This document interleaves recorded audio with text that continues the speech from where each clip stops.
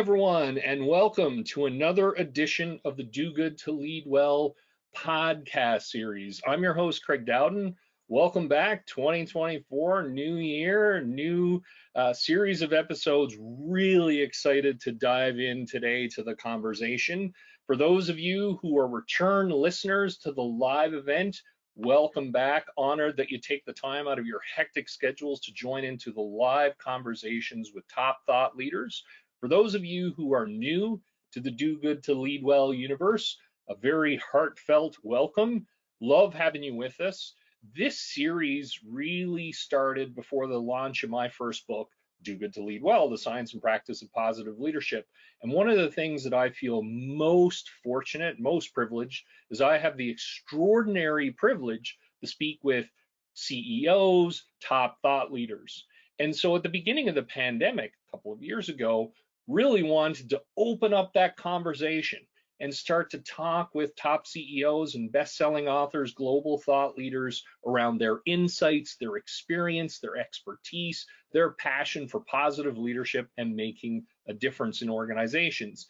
And I just want to acknowledge your tremendous and ongoing support. It's really been an extraordinary year for the podcast. We are now ranked in the top 0.5% globally, according to Listen Notes, and that could not have happened without your ongoing support, feedback, sharing, ideas. Please keep it coming. And I couldn't think of a more exciting guest to start the new year than Stephen M.R. Covey, the best-selling author of Trust and Inspire. Now, I'm going to give a high-level bio. We would take the hour just going through everything. Stephen is a New York Times and #1 Wall Street Journal best-selling author of The Speed of Trust and Trust and Inspire. And I have my copy. It is awesome. Numerous thought leaders that I've had on this podcast, those highest respected names that you've heard about, have all lent their name to this extraordinary book.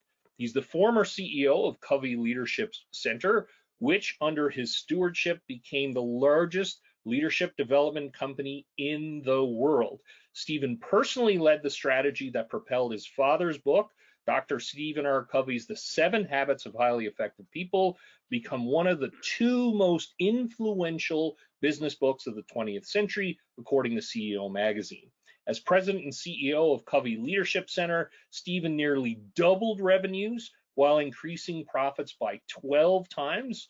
During that period, the company expanded throughout the world into over 40 countries, greatly increasing the value of the brand and enterprise. The company was valued at $2.4 million when Stephen was named CEO, and within 3 years, he had grown shareholder value to $160 million in a merger he orchestrated with FranklinQuest to form FranklinCovey. And as I said, this is just a short form overview. Stephen, it's just an awesome honor and privilege to have you join us. Welcome to the podcast. Wow. Well, thank you, Craig.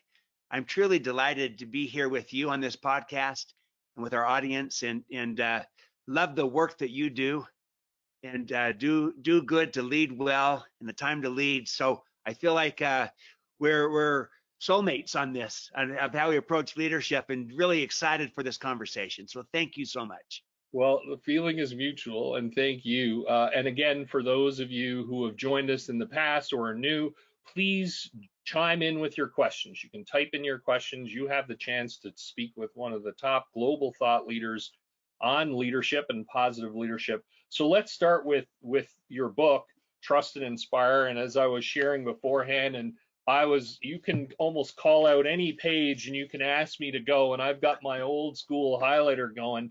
It's just jam-packed with insights and actionable insights.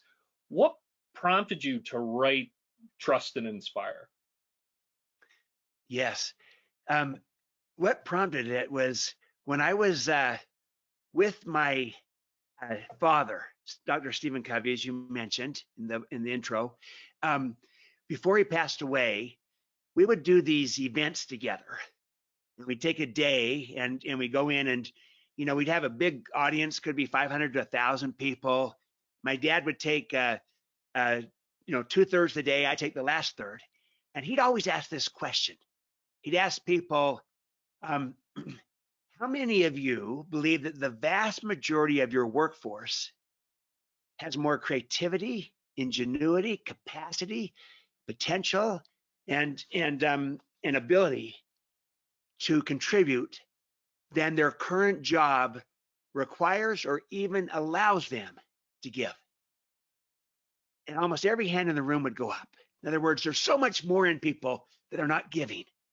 And then the second question would be, and how many of you are under increased pressure to achieve more with less? And again, almost every hand would go up. And you kind of just juxtapose that here we got to do more with less, and yet we're not tapping into what people are capable of doing. They have far more to give and to contribute, and more potential, more talent, more ingenuity, creativity than they're being allowed to give.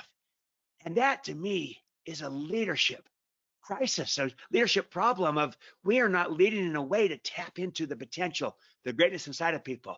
And so that was when the seed was planted, that we've got to lead in a different way. And then over the years, I've kind of framed it around what's happening too much is we're still leading out of the old model that came out of scientific management and what I call command and control. And we really haven't, where we're trying to contain and control people versus unleashing and releasing their capabilities and their talents, and a new way to lead, what I call trust and inspire. And it kind of evolved that a new world of work requires a new way to lead, to tap into this talent and this greatness. And I started to frame it around the idea of moving from command and control, the way we've been scripted and grown up with, to trust and inspire. That people don't want to be managed, people want to be led, they want to be trusted, they want to be inspired, and that brings out the best in everyone. So that was the genesis, is doing that work, seeing the leadership opportunity in front of people and saying how we lead matters to unleash the potential and the talent that's inside of people. I'll just conclude this thought by saying the statement from Mahatma Gandhi.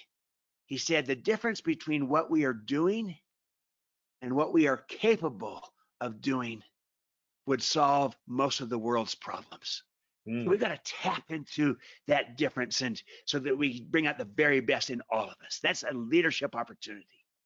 Well, and I love that. And I love the point that you make at the beginning of the book. There are so many great ideas. And I love how you talk about, Stephen, that despite how much the world has changed, we're basically like using the same model of leadership forever. And you so rightly call it out as command and control. And even you'll say it's in some cases enlightened command and control. Exactly. I love that. It's still the same operating principles. Yeah. The world has changed, but our style of leadership has not, or it's not kept pace with this changing world. And we've improved. We've moved from authoritarian command and control to enlightened command and control, which is a better version of it. It's kinder and gentler. It's a better version of it. And it taps into a sense of mission and possibilities, but still the fundamental paradigm of how we view people and how we view leadership hasn't shifted. So it's just kind of different in degree, and it's a much better version of it, but it's not different in kind. It's not the sea change that we need of how we view people. We're still trying to manage people and things versus managing things and leading people. Be efficient with things, be effective with people. And, it's still kind of motivation oriented versus inspiration oriented. Motivation, external, extrinsic, outside of us. Carrot and stick, heavy. Nothing wrong with it, just incomplete. Yeah. Inspiration is internal, it's intrinsic, it's inside of people. You light the fire within. Once lit, that fire can burn on for months, if not years, without the need of constant new external stimuli. So, it's just different in kind. So one way of kind of looking at this on a continuum is authoritarian command and control. Kind of that's the more real traditional hierarchical leadership that operates on the premise of fear, a little bit of what I can do to you. I'm the boss, I'm in charge, I can demote you, fire you, etc. Fear-based. it's not going to be very effective today. Mhm. Enlightened command and control is a much improved. It operates on the premise of fairness and transactional exchange. So it's what I can do for you and you for me. And, that's better, but it's still transactional. It's still in the realm of motivation. Such Mhm. inspire operates on the premise of inspiration, of partnership, and real collaboration. That's what I can do with you. So Mhm. not what I can do to you or even for you, but what I can do with you. We're partners. When we Mhm. approach this, I'm tapping in inspiration, not just motivation. And there's just opens up to all kinds of new possibilities. And the best leaders are leading this way, especially today when people have so many choices and options of where they can be. And they want to be at a place where they're trusted, where they're inspired, and where they feel like they can become their very best version of themselves. And that also happens to be not only the best for the person, it's also the best for the organization and for the cause, for the mission and purpose. And so it's just a better way to lead in a new world of work. Well, and I love that, and it reminds me. I'd love to say, doing the right thing is not just the right thing to do for you. It's the right thing to do for your organization. Everybody benefits, Perfect. and I love that idea that you've captured, Stephen, so beautifully. And again, you can, for those tuning in, you can see why I've been so excited. I can see people like slowing down the speed of the podcast because there are so many amazing nuggets in there, and we were talking just before going live, and I'm going to say this again. The book is packed with actionable insights. I love that focus that you bring to it. It's no surprise it's been so well received. It's a bestseller on the most highly respected list because you're able to take those ideas that a lot of us, again, they've been there. And what I love is you shine a light on them, and you reference the quotes. Your book alone has some of the most amazing collection of quotes. I love that. One idea I want to get you to speak more about, and there's so many great quotes that you provided in the book. You say, I believe inspiration is the new engagement. And I was like, okay, that is rock star. Let's talk about that. Yeah. Yeah. See, it's interesting. We've been focused on employee engagement for a couple decades now, right? And it seems like we barely moved the needle. I know some some leaders and some organizations have really moved the needle. But collectively, if you look at what's happened, is still the vast majority of the workforce is still not engaged, or at least they're partially disengaged, and very few are fully engaged. And so for all our progress, we still haven't arrived to where we want to be. But I think that our focus, there's something beyond engagement. In a sense, engagement is still not at the highest level of what's possible. And so I believe that inspiration, which goes through engagement to get there, but beyond it, is really either the highest manifestation of engagement. I'm not against engagement. We need engagement. So I'm not here to say don't focus on engagement. Of course, we need to continue to focus on engagement. But really, what if we move towards inspiring our people on our team? Are they inspired? Now, Microsoft measures this as, are they thriving?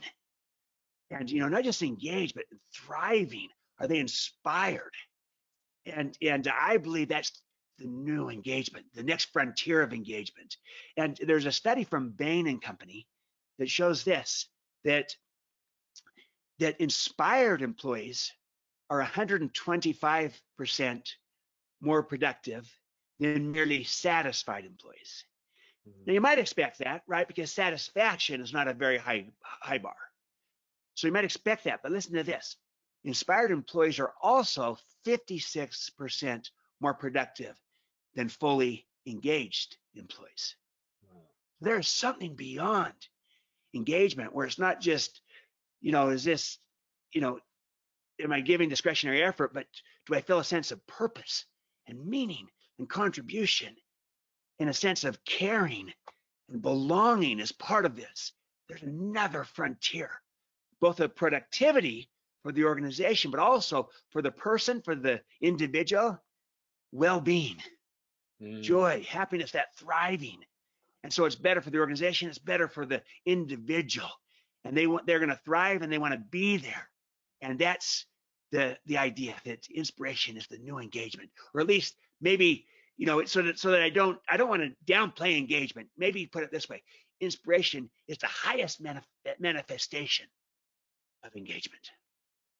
Well, and I love how how you frame that. And one thing I have to say throughout reading the book, and you'll talk about command and control, enlightened command and control. One of the things I feel as I was reading it, you just do such an amazing job of not stepping on other things or downgrading other things to make these great points you're making. It's about, okay, how do we aspire to the highest version of ourselves, the highest impact, the most amazing contribution that we can make personally, individually, and then collectively. I've got a question right away. I'm not surprised. From Andrea, who said, wow, I've taken so many notes in the first few minutes of this podcast. One thing you said, I want to hear more about: manage things, lead people. Can you talk more about that? Absolutely. See, sometimes we've kind of talked about the difference between management and leadership really over 50 years, started with Abraham Zalesnik and many others, Cotter and many others through the years. And so I'm trying to make this point: they're both good. It's not either or. It's just the context matters. We want to manage things, but we want to lead people. But sometimes we've gotten so good at management that we start to manage people as if they were things. And I'll tell you what, we do that today. We start to manage people like things. At some point, we might end up with no people and a lot of things because they're going to go elsewhere. They have choices. They have options. People don't want to be managed, but people do want to be led. And they want to be trusted. They want to be inspired. So again, it's not either or, it's and. It's just contextual. Manage things, lead people. Management of things is efficient. We need efficiency. It's a good thing for things. But with people, effectiveness is better. Be efficient with things. Be effective with people. The moment we try to be efficient with people, we lose our effectiveness. So that's the idea, is that we need both good management and good leadership. And the key is bring the context into it. And because it's very easy to start to become so good at management that we manage people as if they were things. So it's not either or, it's and. Manage things, lead people. Efficient with things, effective with people. That mindset enables us to move forward and be the best in both frontiers, the best at management, the best at leadership. So we manage systems and structures and processes. We manage strategies. We manage inventories. We manage the financials, manage the sales process, manage the business, manage things, but lead people. I love that. I've got so many positive comments. Awesome, awesome, awesome. Love the energy. Great examples. And what I really appreciate, again, that what you do, Stephen, throughout, is you call us out, challenge us around false dichotomies, where you say, okay, look, it's the and. You're not sacrificing one for the other. These things go together exponentially. Leverage the power. Don't look at them as detractors. Look at them as additives. Absolutely. It's, again, back to that Jim Collins idea, the genius of the and avoiding the dichotomous either or thinking, because we need good management of things. We also need great leadership of people. So embrace the and, the genius of the and. Manage things, lead people is a great way to embody both. And so, yeah, throughout this, I'm not trying to denigrate the progress that we've made. I'm just trying to say the world has changed all around us. And I know, you begin your time to lead with the idea of this VUCA world that's going to become even more VUCAized, volatility, uncertainty, complexity, ambiguity. The world has changed. and it's changing all around us. And our style of leadership needs to catch up with that changing world. And I'm suggesting that in this new world of work, that trust and inspire versus command and control is just such a better way of leading people, and what is going to bring out the best, the capabilities, the talents that's inside of people, so that we close those gaps and become the best version of ourselves and tap into what's possible. And I love that idea. It's something that just resonates so strongly with me, is how do we inspire ourselves to be the best version of ourselves? What are the things that we can do? And then also inspire the best in others. Another question, again, these are just rapid fire coming through.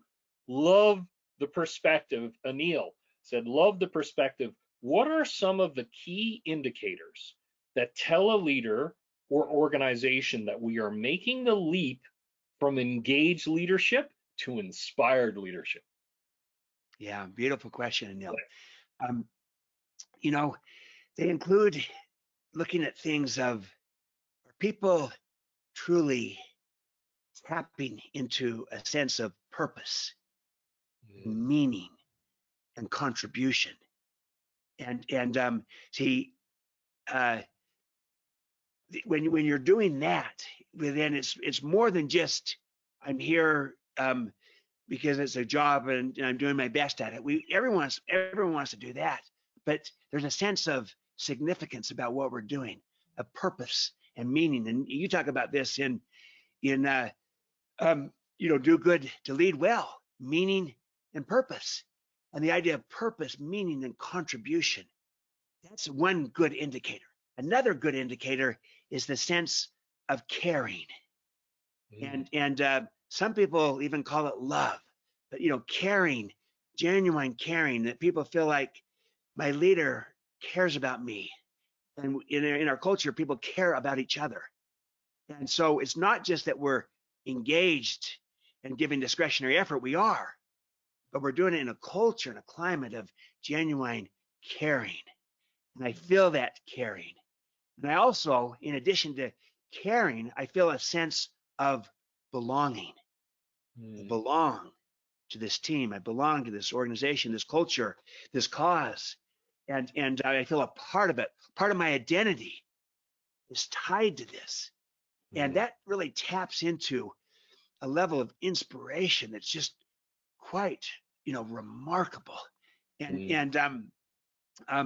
So, those are a couple of good indicators of, am I tapping into purpose, meaning, and contribution? Am I tapping into caring? Am I tapping into a sense of belonging? And that go, and then it's all the other things of engagement, which are all good, that we need to give that discretionary effort. And I'm also have a sense of belonging, a sense of caring, and a sense of purpose and meaning and contribution. It takes us to a whole different level. It's interesting. I was with it just shows you the power of this purpose, meaning, and contribution. I was with Pepperdine University, and great university in Southern California, and their Graziato School of Business. Here's their purpose had been to produce leaders who are best in the world.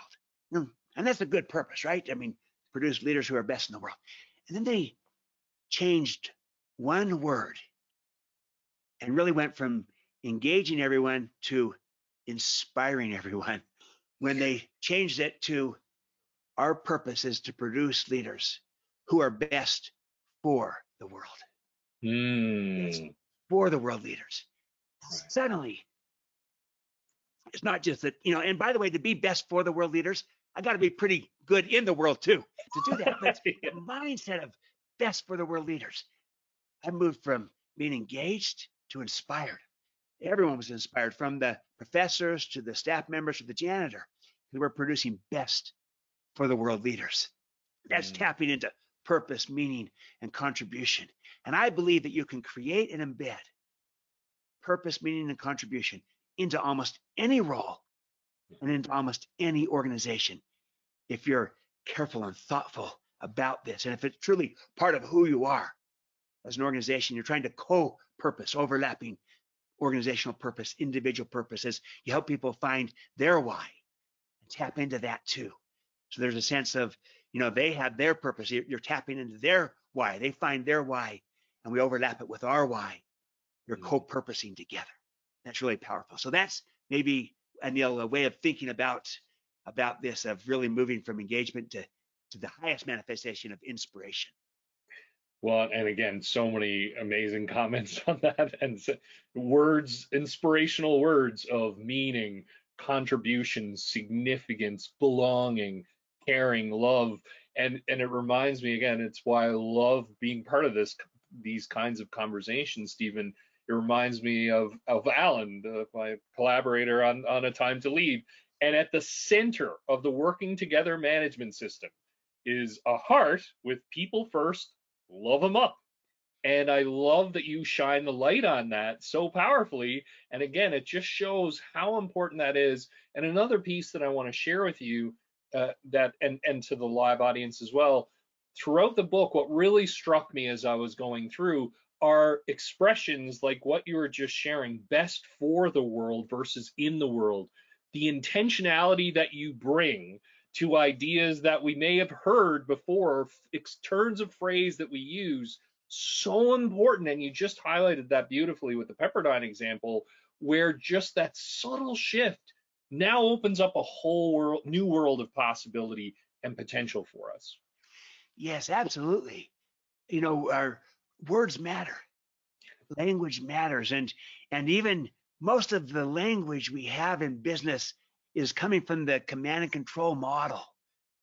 Chain of command, span of control. Bob Chapman talks about not span of control, but span of care. Instead of span of control. What a different mindset of, what's your span of control here? Again, that's the command and control paradigm of people or things, and fungible, replaceable. It's not people first, but how about span of care? The paradigm shift in that very word from span of control to span of care. Again, Bob Chapman is the one that initiated that thinking. I just love it because so much changes in that very construct, and because you can have a paradigm shift itself of now how I view things differently. I'm a steward.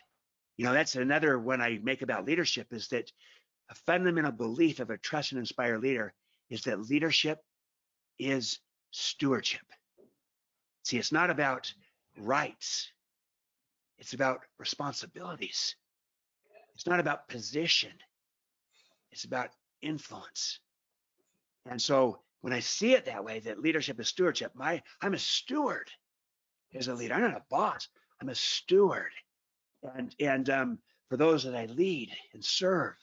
And so then my job as a leader, is to now put service above self-interest. The irony is, in the process, self-interest is served. But my whole mindset is to, put service above self-interest. I have a little mantra for that. Seek to bless, not to impress. It's a way to kind of operationalize what you're doing. I try to do that every time I give a presentation or I'm on a podcast like today. I did this before. I go through a few rituals myself to prepare my heart and my mind, which is a big part of what you espouse, the mastering yourself and, emotionally and mentally, and your mindsets and your resilience and so forth. And so for me, I try to get my mindset into, what's my purpose here? Am I trying to impress people? Am I trying to bless people? Seek to bless, not to impress. Put service above self-interest. Such a better way to lead. It's true leadership because I'm now a steward. So I do think that language matters, as do systems and structures, and we're still so much in kind of a command and control world. It's in our language, in our systems, in our structures, and yet I think most people really want to be trust and inspire leaders. But it's very easy for our style to get in the way of our intent, and we're in some ways we're swimming upstream. So I try to lay out how we become trust and inspire leaders, and in a world of command and control. That's the idea. Well, and again, so many positive comments on that, and I love how you're talking about that intentionality and how, depending on how we describe things, depending on how the words we use, how that impacts the things we say, the things we do, and the impact that we have not only on ourselves, on others as well. So many questions coming in, and so this is great. Isabel wrote, "So inspiring. I just want to rush to the bookstore now." A common obstacle pertains to span of control, so building on this, deemed somewhat more difficult to trust and inspire in that context. So any tips on how to make that happen? How can you be a trust and inspire leader in an environment that's kind of focused on span of control? Yeah, yeah. Well, the interesting thing is that you don't have to wait on anybody else. Mm, Even if your boss is command and control, you can model what trust and inspire looks like, and show a better way to lead and operate with your people, your team, or if you're not the leader of the team, as a team member, even, and you can be a model. We need models who can become mentors. We need to show that there's a better way of doing this, because a lot of people are just kind of saying, "Hey, this, the way we do things here is how we get stuff done." And so we might say, "Yeah, but there's another way that we can maybe do this and get those same things done actually a little bit better, and bring the people with us, improve the culture, the relationships." And again, your friend Alan Malawi, it's a great illustration. And again, his language, working together yes. management system. That's a trust and inspire. That's a with, working together. It's not, I'm the boss, you're my direct reports, hierarchical. It's working together. That's very much trust and inspire. And so yes, that I acknowledge that that there might be command and control elements all around us, but we can be a model of trust and inspire, and Mhm. we can use our influence as a model to become a mentor and begin to ripple out. And you'll be amazed at how much influence you can have. I'll tell you a little short story on this one. We worked with an organization that was kind of traditional hierarchical command and control. They were enlightened command and control. They're good people, and good practices for the most part, but still it was a little bit out of the old paradigm. And we had a leader within HR that caught the vision of really trust and inspire. And rather than kind of saying, "Well, gosh, we've got command and control everywhere and command and control bosses," this lady, Janita, she said, "I'm going to just lead out. And we're going to lead out in our team. And I'm Mm, going to lead out me personally and with my team. I'm going to go first." See, someone needs to go first. Leaders go first. So she built a trust and inspire team, trust and inspire culture. Now, because she was over HR, her team, HR, worked with all the other operating divisions because they were partners with them. And they became Trust and Inspire partners because they had a Trust and Inspire team themselves. And those operators that were working with their HR partner, they saw a different way of working together. They experienced it firsthand. And a lot of them started to say, "Hey, it's fantastic to work with you. Your whole approach is so good. What are you doing?" And they said, "Well, we found a better way to lead and mm, operate." And they began to be influenced by that. And they started to talk to each other. And then pretty soon they went to the CEO of the company. And one by one, he started to notice that these operators, not every single one of them, but most of them were starting to operate in a different way. mm, And ultimately, the CEO kind of caught the vision of a better way to lead. And once the CEO caught the vision, he took this approach to literally everyone in the whole company. And so I've had some people say, "Gosh, I wish we had a CEO like that got the vision for this." And my reaction is, it didn't start with the CEO. It right, started with Janita working within her circle of influence, right, working from the inside out, modeling this herself, building a trust inspired team and culture, having that trust inspired team and culture model it with their interactions. mm, And those people then that influence spreading till ultimately it goes to the CEO. He catches the vision through what he sees, and then with that, adopts it for the whole company. So yes, we'd love to have that kind of CEO, but you can model it wherever you stand and ultimately help bring about this ripple effect, impact, and influence. So don't underestimate what we can do. And by the way, that could be true whether you're in a leadership role or not. It could, because leadership is a choice, not a position. We're all leading, whatever role, and we lead in our homes and in our communities, in our neighborhoods, and we need this. The key to becoming a trust and inspire leader is to first become a trust and inspire person. Mm-hmm. And I know Yep. that's what you're all about, is, who we are matters. Mm-hmm. Well, and thank you. This is awesome. And again, the quote, it reminds me, be the change you want to see in the world, Yes. and lead. You talk about this, and I love that idea. Well, what do trust and inspire leaders do? They go first, Yep. and also love the point you just made as well, because I'll say to people as well, we're all the CEOs of our lives, and so that is. And ultimately, that comes down to how we're choosing to lead and engaging in all the different environments and all the different people with whom we interact. And I love it. And there's so many comments coming in. I do want to highlight a couple of them. So in particular, thank you. I love your answer. So empowering. And then also, words matter. I'll have to realign my language to reflect my true intent. Absolutely awesome. Again, beautifully said. So thank you for that comment. There's another question. Again, not surprised. I knew this was going to be a floodgate of questions, which is great. So Catherine was wondering, what about leaders that are struggling to inspire in the hybrid work environment? What would you advise them when they have teams spread across geographical locations and also joining through a hybrid world? Yes. Catherine, good question, because this is affecting most of us probably increasingly, in this hybrid world. We're probably not, the pandemic accelerated everything. There's been some move back, but we're probably more in a new world of work where the workplace has changed. There is on-site work and there is completely remote work, and there's a lot of hybrid work and intentionally flexible work, and it's going to increase. But I think in particular, with hybrid work and remote work, that it actually puts a greater premium on becoming trust and inspire.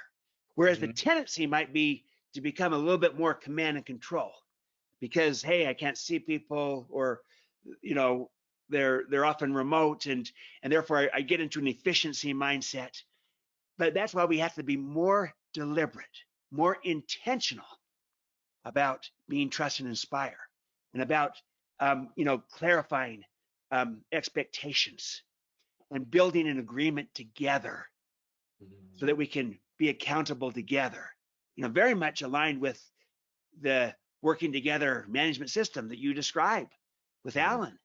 And we're building the agreement together with expectations, with accountability. See, a trust inspire leader builds it together. A command and control leader dictates the agreement. It says, okay, here's what you're going to do, and I'll judge you based upon this. A trust inspire leader builds it together with clear expectations around the results and the guidelines and the resources. And then they build the process of accountability together against those expectations. They build the agreement. So now the agreement governs. And I don't need to hover over and micromanage people because we built an agreement, and they can lead themselves against the agreement and report back on how they're doing. And they feel empowered. But we haven't lost the sense of control because the control is in the agreement that we built together, as opposed to you don't build that agreement together, and now you're responsible to hover over and micromanage and making sure that they're doing their work.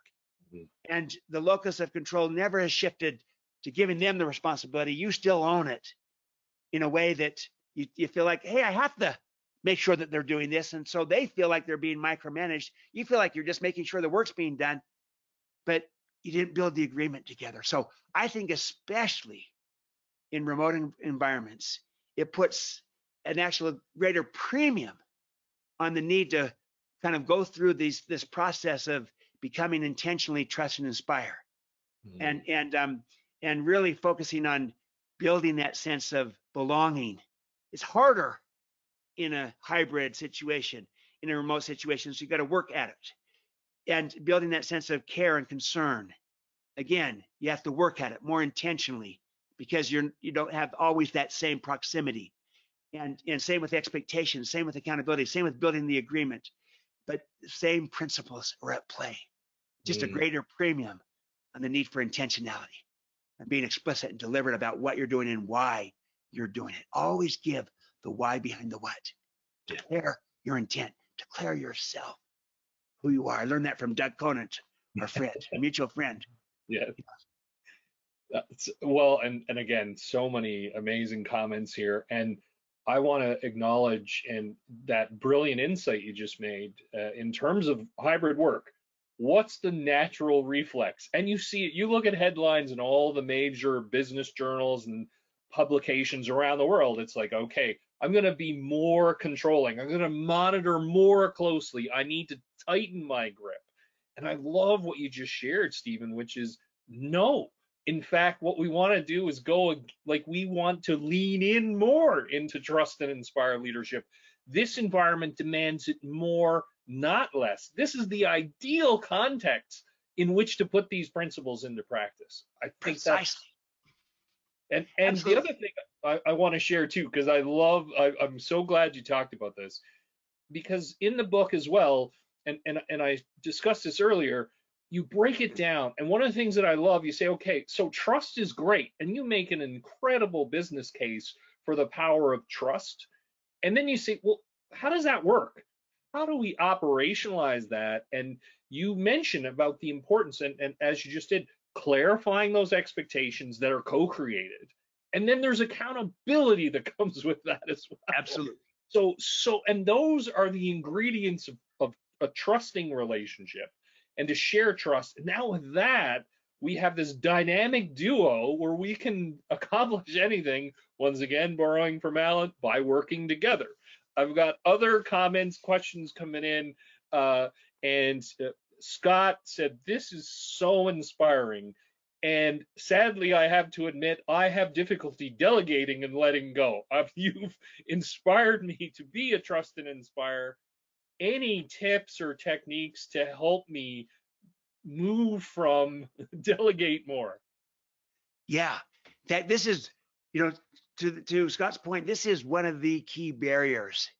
I devote a whole third of the book to the common barriers to becoming trust and inspire, because at one level we all get this, kind of like this is almost common sense, but it's not common practice. We're still in a very much command and control world, but also because of all these changes in the workplace, the workforce, as many as 5 generations at work, and these younger generations, Gen Z, millennials, and the upcoming alpha generation have completely different expectations of how they want to be engaged.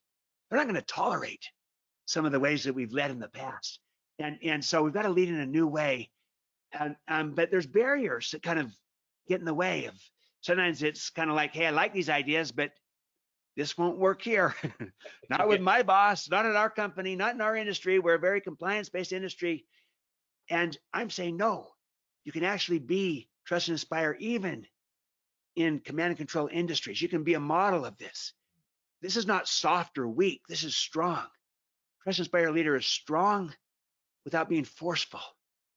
You can be authoritative without being authoritarian. You can be detail oriented without being distrusting, because you do it through the agreement you build together. And you can be in charge and have control without being controlling. So there's really a third alternative. You build this agreement together. But the one that Scott mentioned of, I have a hard time letting go. It's true for a lot of us. And our intent is good, but because we're responsible, it's hard to really let go. And I think the key to being able to, quote, let go is the idea of just shifting the locus of control from myself being the one that's governing to the person around the agreement we build together. But there's still control. It's just the control is built into the agreement we are building together, as opposed to me keeping it, and therefore I'm judging you and evaluating you, and the person feels I'm being micromanaged. You haven't let go. You don't trust me. And you might feel like, I do trust you, but I got to make sure I know all these facts and that this is happening and being done. Build the agreement. I call these stewardship agreements, with clarifying expectations, practicing accountability into the agreement. And when you get really good at that, you realize, wow, I can really let go and trust people. Still, there's control there still. And here's what you also will find. The research shows that people perform better when they're trusted. I know I do. I bet you do, Craig. I bet our listeners do.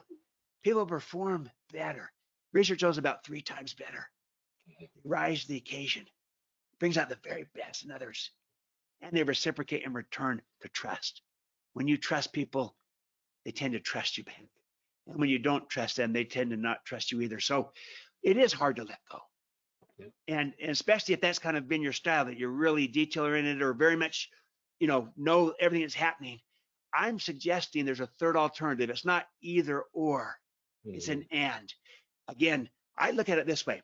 In a sense, the opposite of trust and inspire is not command and control.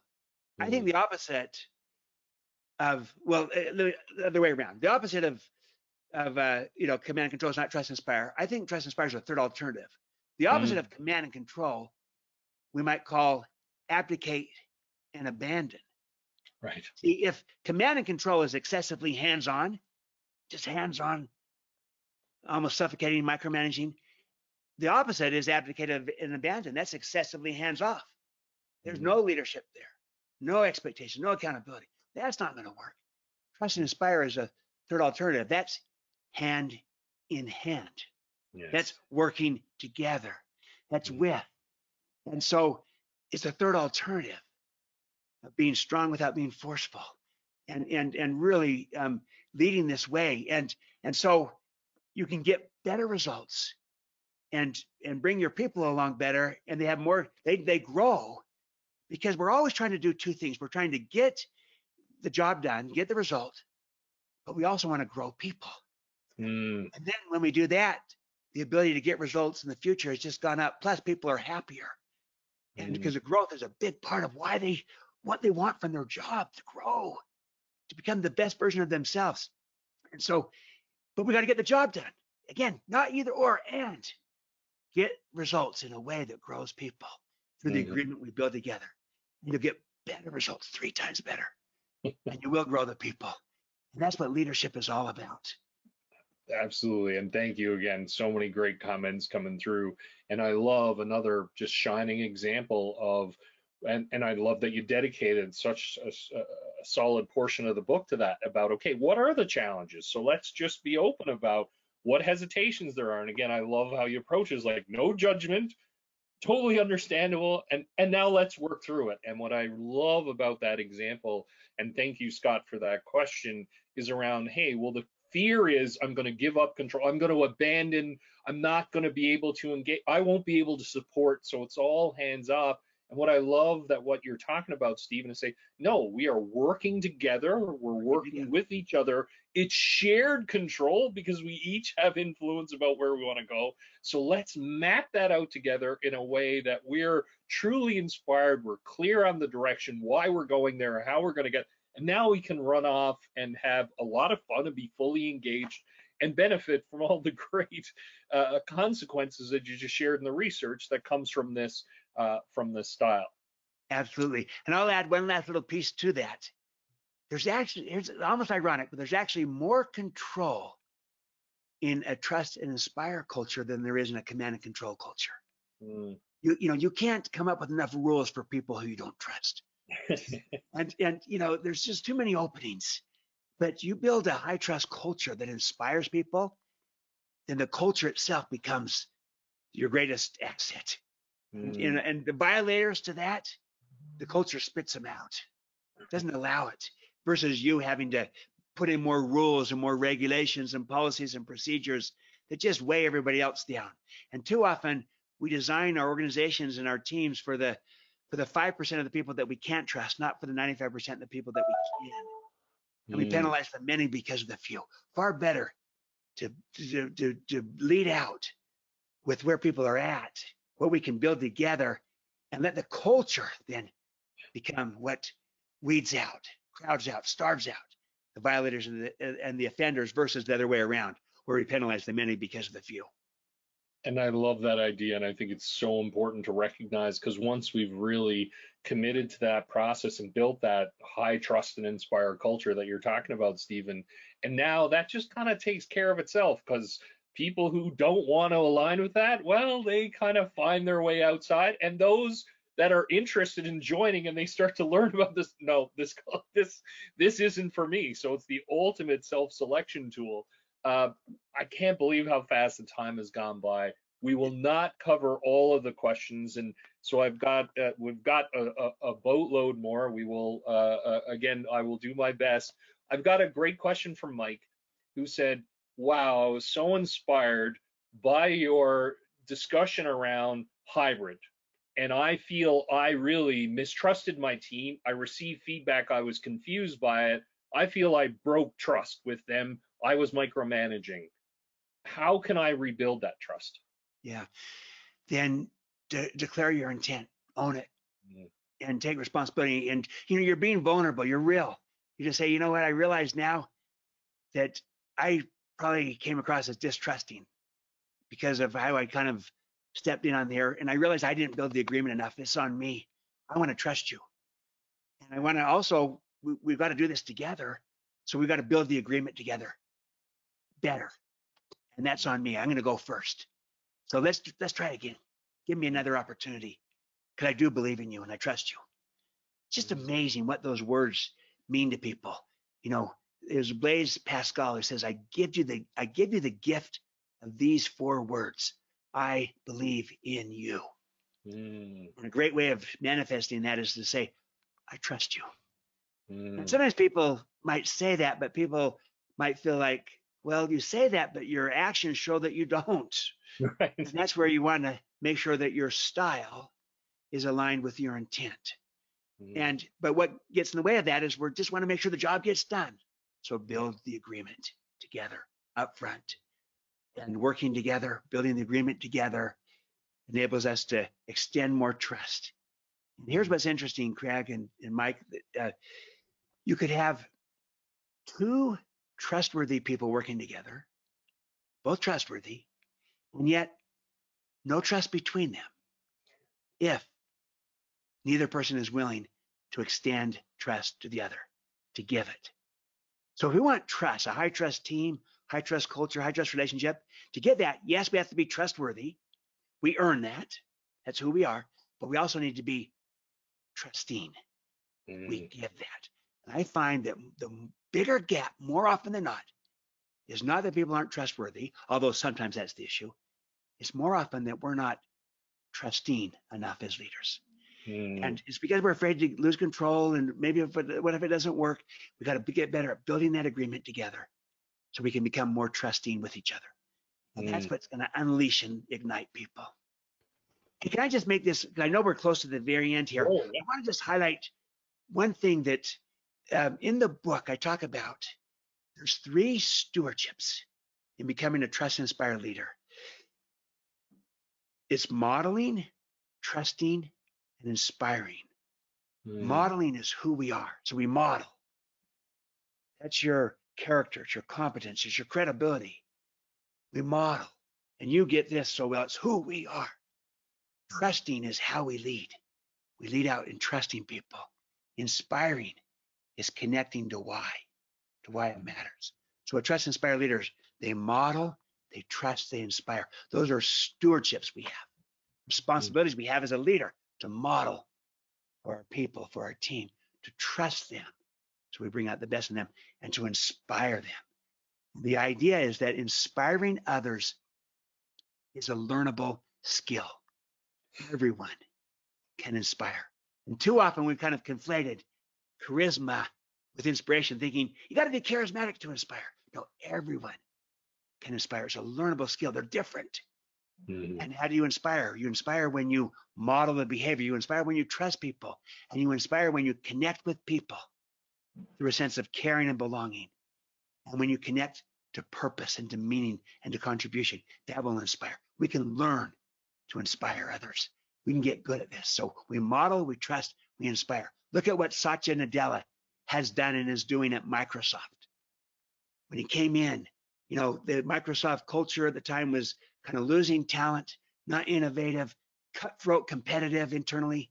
He comes in, he's a completely different kind of leader, humble, back to your 6 pillars and do good to lead well, humble, empathy, another one of your pillars, empathic.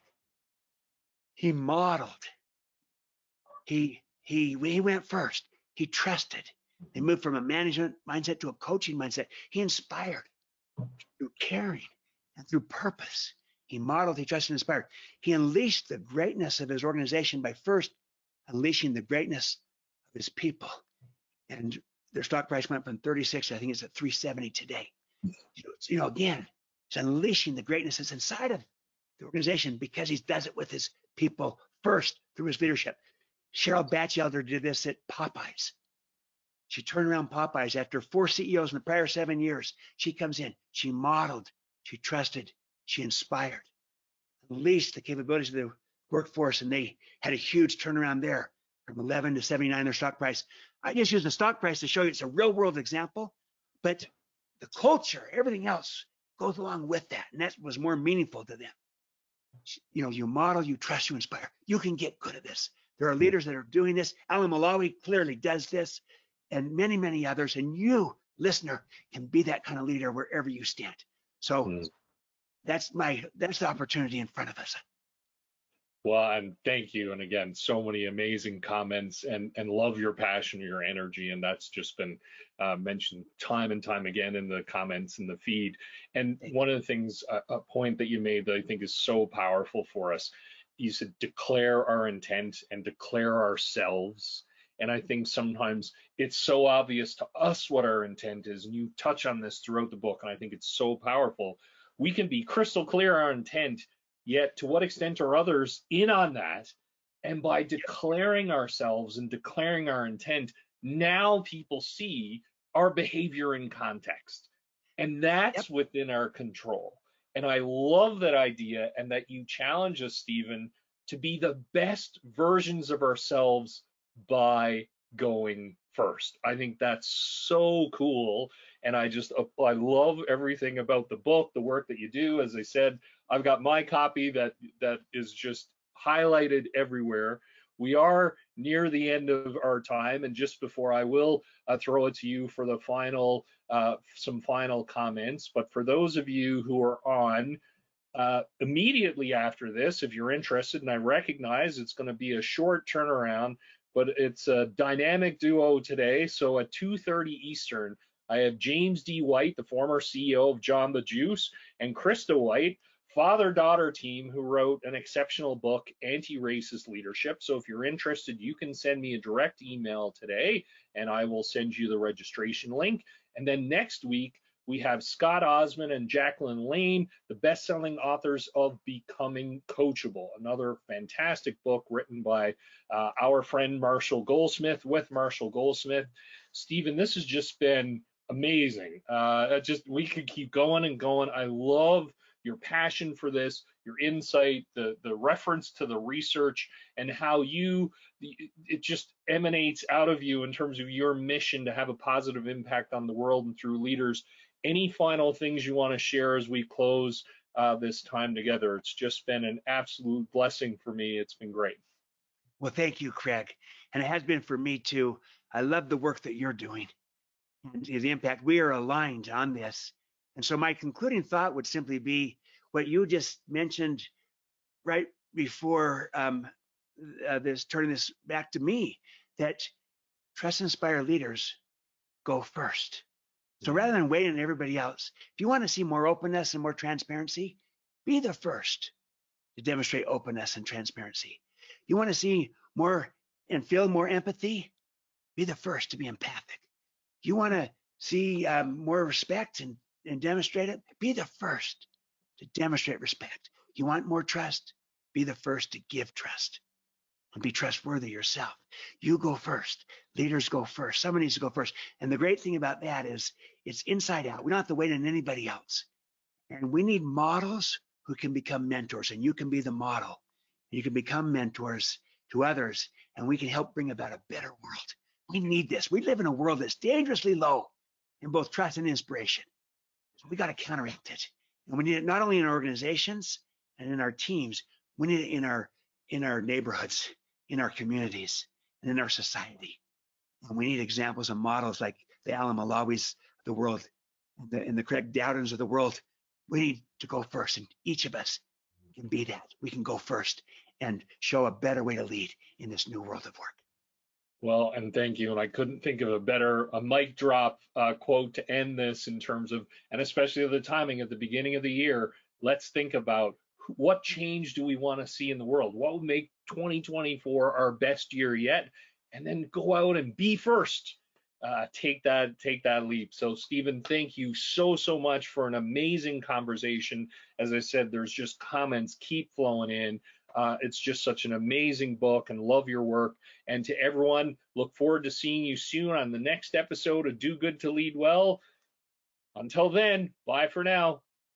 Thanks, everyone.